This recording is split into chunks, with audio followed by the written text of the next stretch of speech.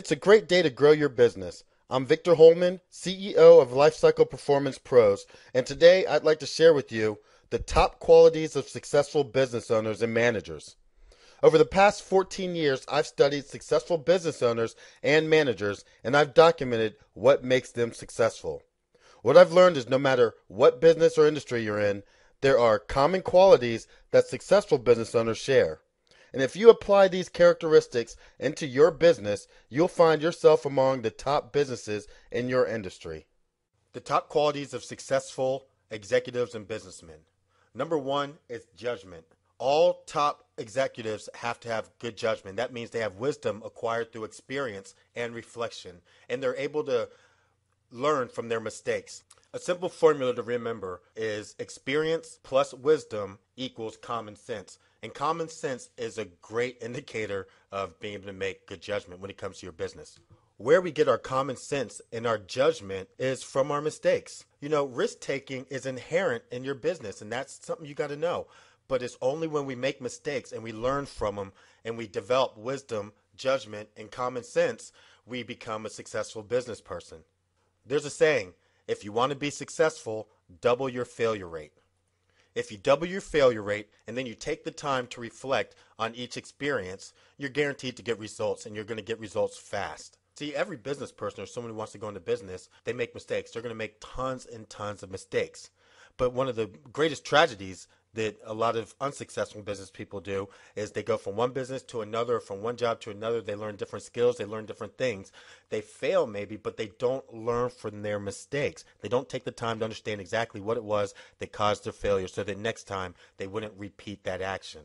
And successful business owners simply are the opposite.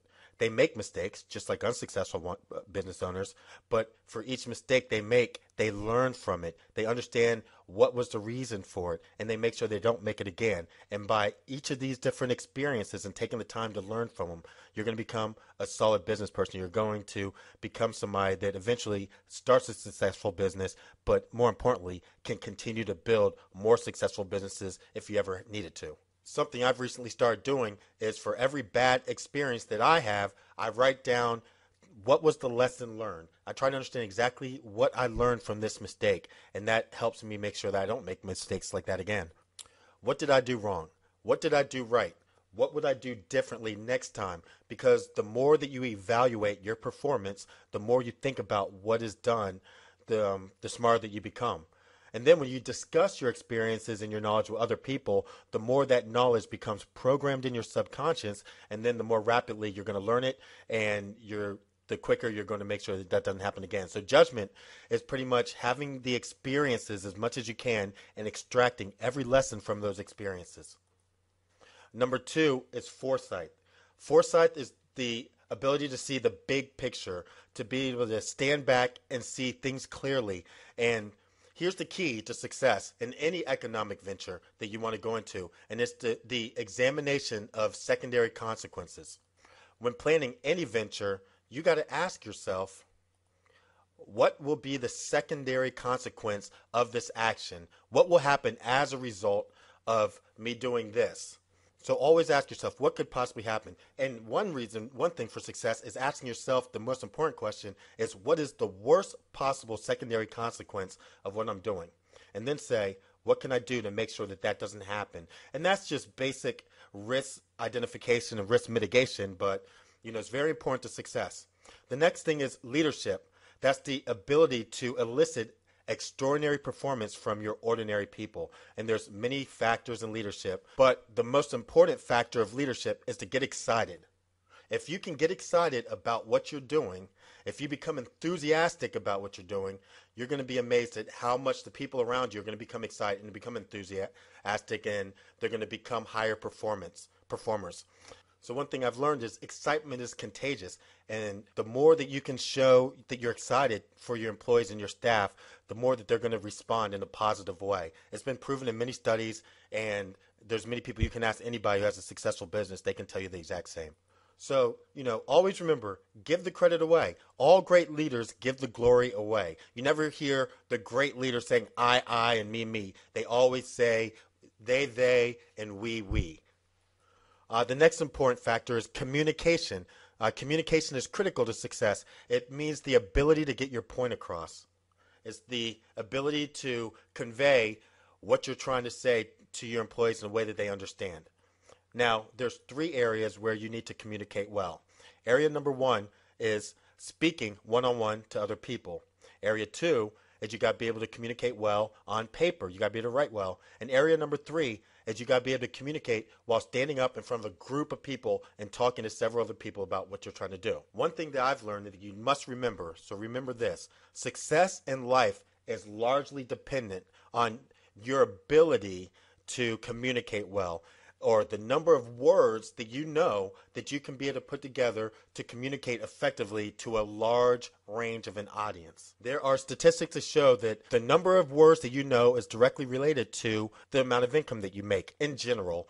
It's very important. So learn that learning more words, always expanding your vocabulary, will make you a better communicator, and will make you more successful, whether you're starting a business or whether you're trying to grow within your business. And one of the ways that you can dramatically one way you can increase your vocabulary is simply just making it a habit that anytime you find a word that you don't know, that you go onto your little phone or whatever, you get onto some kind of website of a dictionary, and then you find out what that word means. And every time you come across a word you don't know, you look up that word. Or even better, maybe look up the thesaurus and find out what are different ways that you can communicate those words. And this seems very basic and it seems maybe monotonous, or you may feel like, hey, look, I've spoken English for years and years, I don't need to learn more words. But just remember that statistic, that simply the more words that you know in general is a direct reflection of the amount of income that you make. They say the average human adult learns 5 new words a year. I mean, just think about that, just 5 new words a year. So if you make it a habit to try to learn maybe a new word a day, you will, and they also say that every new word that you learn, that helps you associate with 10 new words. So as you're building this vocabulary, really quickly, you can definitely extend it exponentially and increase your path to success. And it's a simple theory that the more words that you actually know, the better thinker that you become. You're able to think a lot quicker on your feet because more words are coming at your mind at one time. You're not struggling to try to figure out the best way to say something. The next key to success or quality is sales ability. And that is the ability to persuade and influence a customer, your clients, your employees, your potential partners. The simple truth is people who are successful in business, they must be able to persuade people. They must be very good at selling. They must be able to get their point across to selling their ideas to other people, selling bankers on proposals, selling suppliers on the need for credit, selling their customers that they need to buy it.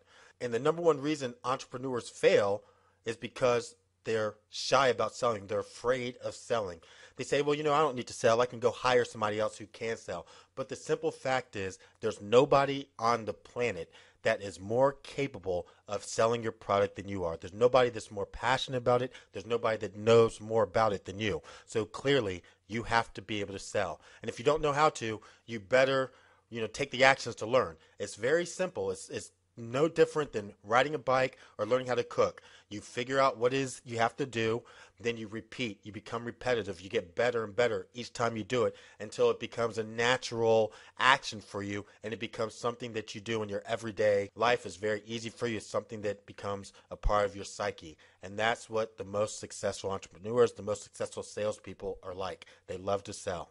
And just so you know, most of them start off as bad sellers. Not many people are natural sellers, but they all can develop the skills. I've coached many shy people who were afraid to sell, but they developed those skills, they developed those competence, and they did it because they knew that it was the price that they had to pay.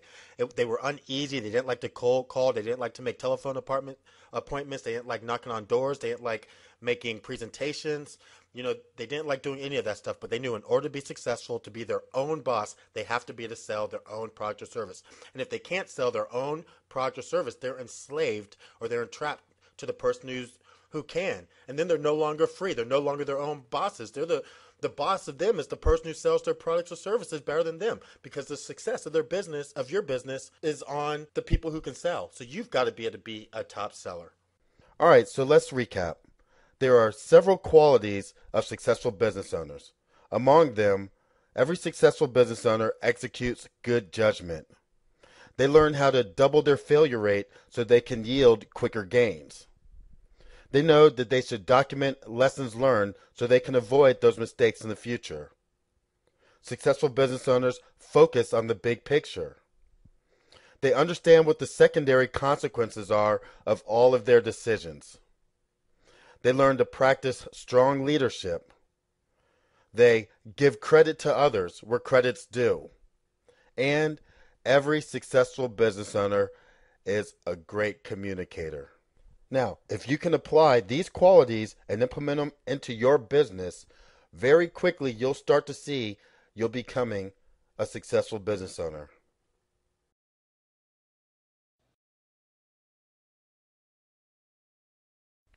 If you enjoyed this video, then join my Business Mastery Insider Secrets Club.